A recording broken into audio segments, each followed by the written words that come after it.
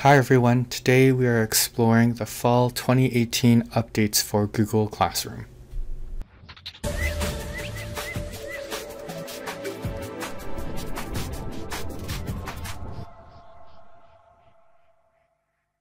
For a more comprehensive look at Google Classroom, check out my new book found in the link in the description below. Hello everyone and welcome to this update overview of the changes in Google Classroom just before the start of the 2018 year. Now there are a lot of changes with the new Google Classroom, so we're just going to go ahead and jump right on in and see what some of those changes are. Now in order to know what those changes are, we are going to also go to some of the changes to the old classes that we had from last year so that you can see some of the differences. So first thing, if you go into a class that you made last year, some things you're going to notice immediately is at the top, the tabs are different and we have people now instead of students, as well as we're missing the About tab, which usually is on the right, but now is all the way in the far right corner of the banner. If you go ahead and click the About, it is now pop-up. Still has your description, your class code, and your class files. I will say that those class materials may be moving in the new version, but they haven't actually finalized where those are going right now. With that, if you do want to make any changes to this particular pop-up in the old system, then there is the settings gear at the top right corner. You go ahead, click that. There'll be an edit icon in the top right of the class description. Make those changes. You still have your class code. You still have the ability to turn on and off some settings, and your class materials are at the bottom. So here, that is just the main change with the About section. There was other things in the About section that are missing. They're also now here on the Stream page. We have links to the Google Drive folder, Classroom Calendar, and Google Classroom. The Classroom Calendar may be being phased out too because there isn't a link for that in the new interface. The topics are still here. The stream is still the same with assignments, and you can add assignments, questions, and announcements to the stream. All those things are still there, but some of those things are actually being changed in the new version. Also, we have people instead of students as our tab. Once again, we're missing the About. Those are all the changes to an old class. We want to take a look at some of the new features of the new classes that you make this year. First one is that you'll notice the tabs is different. There's still people, there's still stream. Now there's classwork, and that is where the assignments and the questions will live instead of in the stream. The stream, you can even see, only has create announcement, and even in the announcement there is no topic section anymore. It is literally, as the title says, to create an announcement for the students to get, with the most recent announcements being at the top of the stream. So you might be thinking then, where in the world are the classroom assignments? The first thing to note is that whenever you do create an assignment, it will still appear on the stream, but you don't actually create them here anymore.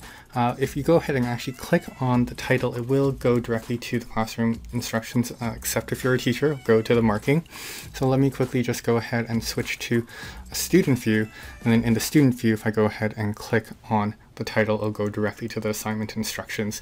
There isn't that additional step for the students have to worry about as it was in the previous interface. So going back to the teacher view, we just also want to talk a little bit about the class code. If we go into the settings here in the top right, once again, we still have our description. There is the edit button at the top to change the class and the description and the class title. And here in the general section, there isn't the class activities. Once again, I don't know if it is going to be at this location or not.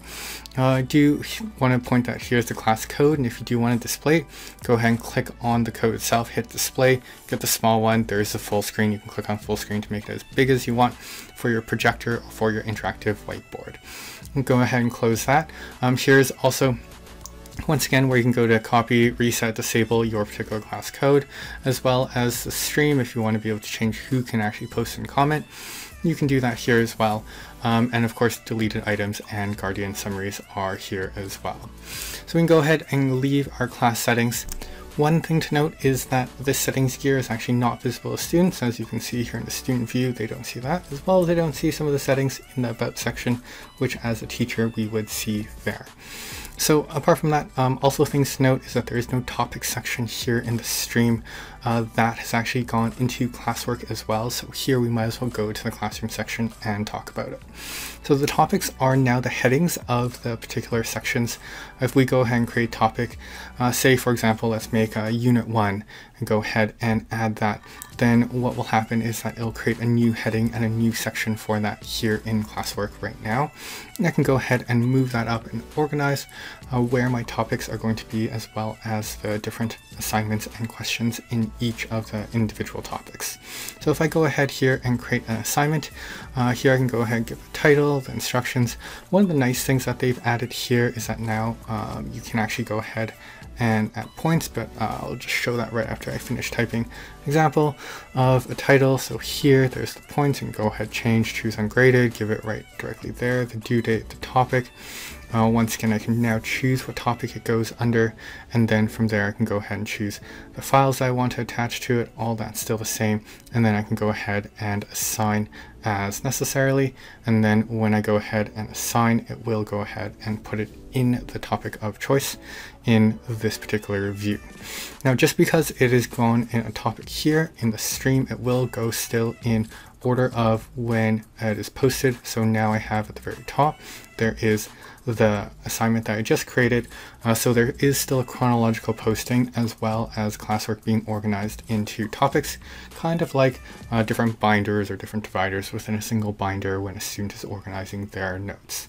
There is also a copied link section in each of these topics. I don't really do a lot right now, because even if I go ahead and select this copy link and then open up a new tab and go ahead and paste it, what you'll actually find out is that when I go ahead and paste, here I go, all it's actually going to do is it's going to go ahead and take me back to this classwork page. So nothing really new about that, and it doesn't really identify by each of the individual topics, although it implies that it will eventually.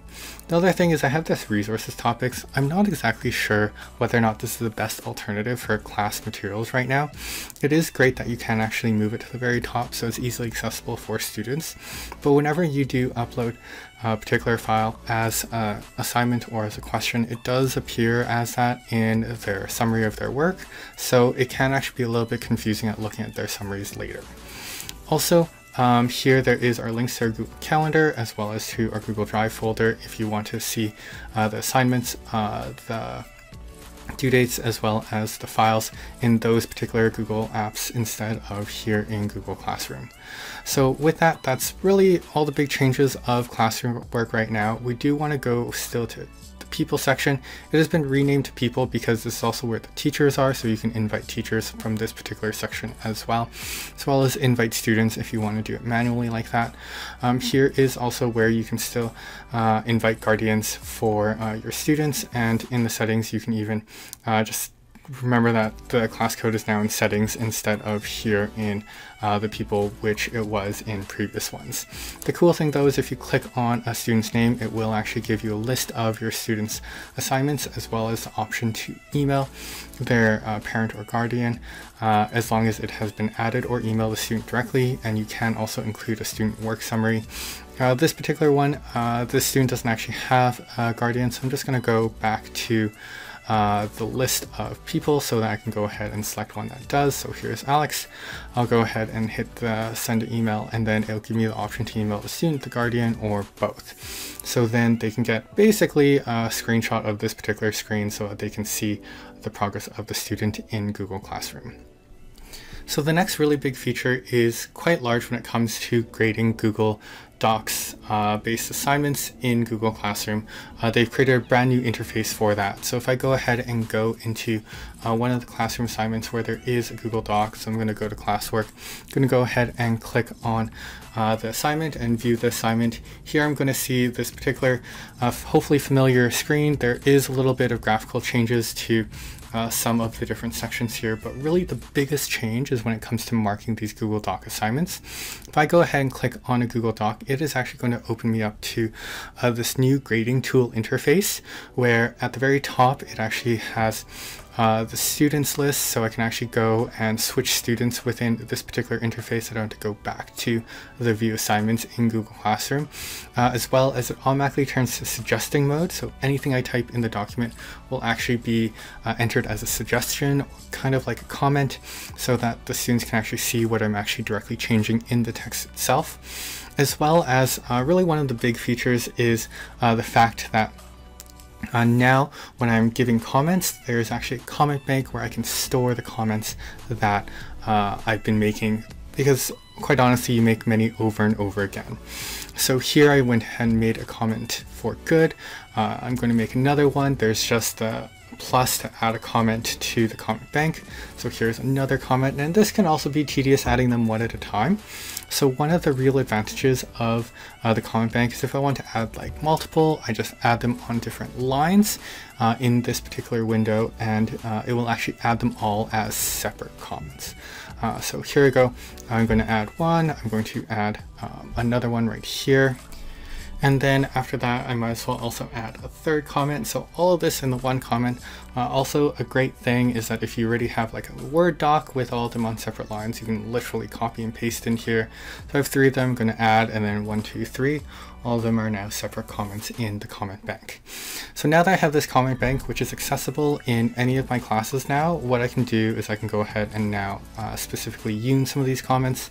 So I just forgot to mention there's a search here. If ever you need to search for your comments, if your comment bank is really large, it's just there at the top. The other thing that we want to be able to do is actually use these comments now that we have them. So we do want to start just like a regular comment. So I'm going to go ahead and highlight a sentence. I'm going to go ahead and click on the bubble to add a comment. And one of the things that you can do is that you can go ahead and just click on the comment bank, hover over the comment you want, and then copy to clipboard, click into the comment, and then hit paste. That's a lot of steps. So one of the simplest things you can do is just use the number sign. Then it'll bring up a list of your comments. You can even start typing the first few letters of the comment you're looking for, and then you can go ahead and click the comment button, and then you'll be able to go ahead and comment. Have that comment. Just a few keyboard shortcut things that can make your life a little bit faster as well is, once again, I'm just going to go highlight a section, create the comment, once again use the number sign, and go ahead and use the keyboard select, and then if I go tab, then I can go ahead and automatically select comment and then hit enter. So I can go tab, enter, and then that will go ahead and create the comment as well. So there's just a few things to make the commenting a lot faster. Also in this grading tool, there is the grade section. I can go ahead and give Marissa a grade here. She did okay, so I'm going to give her 15 out of 20. And then you can also add private comments as well. You cannot use the comment bank for this. You're seeing I'm using the number key. Nothing is actually coming up. So you will actually have to type in your private comments, and that will appear in the actual assignment section when Marissa goes and sees that particular assignment. So with all that done, I can go ahead and post now the private comment. I can go ahead and return the assignment from this interface, which is wonderful. So I can do it individually for a student, or I can wait till the very end and do all of them together. And then from here, I still don't even have to go back to Google Classroom in order to change. I can just go click on the next arrow, and then the next student's assignment will load. I'll be able to go ahead and make comments on their files and continue on from this particular interface without having to go ahead and go back to the classroom and switch to the next assignment. So this really helps make it a lot faster in order to mark assignments with this particular interface. And here I am just showing once again that I am just adding a comment, once again adding it really quickly, getting it in, and then I can go on and move on to the next particular task. So here once again just giving a grade. 10 is probably a little bit too mean, so let's probably give something like 12. It's a good thing I don't actually teach English on a regular basis. And once again, we can add comments and go ahead and post and return. So this is really a tool that will hopefully save you a lot of time when it comes to marking Google Docs based assignments inside of Google Classroom. Works with Google Docs, Google Slides. I do believe it also works for images and PDFs, but the selecting of where the comments are is a little bit more difficult. But this particular tool can really help you get through your class assignments a lot faster than what we previously had to do. So with that, that's really the big feature change of Google Classroom. There is still a few of the other housekeeping things. Oh, I forgot to mention that if there's multiple files, you'll just see them here on the right side as well, so that a single student, you can click through their other files. But before we close off, there's a few other things to go through, just some housekeeping things.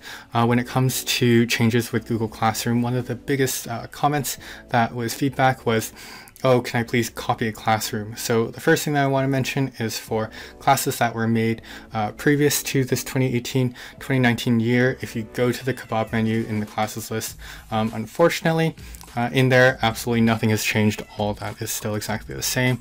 But in a new class that you make, there is now a copy feature. You can actually now go ahead and copy. So here I'm just going to show this example where I'm making one for the 2019-2020. I might as well also change the section number again and then go ahead and give it a different room or the same room. 109 is fine. Go ahead and hit copy, and then it will go ahead and copy everything in the topics and classwork. So it says that specifically in the heading that it is only the classwork and the classwork items and the topics. So this means students won't transfer over and announcements won't transfer over. Those things have to be created separately. But the great thing with this is that it also, when it creates all those classroom assignments, doesn't populate them, so it doesn't automatically post them. Instead, when I go to the classroom section, they're all drafts. So if I did want to actually release one to my students at the appropriate time, I can click on that particular assignment, click on edit assignment, and then I can go ahead and fill everything that I need to with it, assign it, and then that will be ready for the subsequent year when I'm doing this particular course again. So this year you still have to kind of create everything over again, but next year you will be able to copy a complete assignment.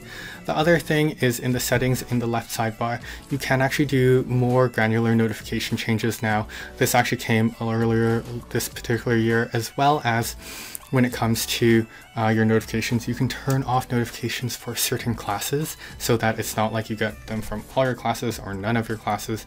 You can choose whether or not you want them from specific classes, although you can't say granular notifications from one class and all notifications from another. It is you set your notifications and then you set which classes you want those notifications from. So with that, that is everything with the new changes in the 2018-2019 year, and I hope that this will help save you some time in the future when you are planning and getting ready at the start of your year, as well as you are working with Google Classroom throughout the rest of your year. With that, thank you for listening, and until next time, learn something new each day. Hi everyone, thanks again for watching this video. Please don't forget to like this video and subscribe to the channel if you haven't already. And go ahead and leave a comment down below if you have any additional questions or comments. Furthermore, check out some of our related videos or find us in our social media. If you would like email notifications of whenever we release new video or written tutorials, you can go to our webpage technerdservices.com and sign up for our weekly newsletter. We will send to your inbox notifications of those new video and tutorials. Thanks again for watching, and until next time, keep teching on.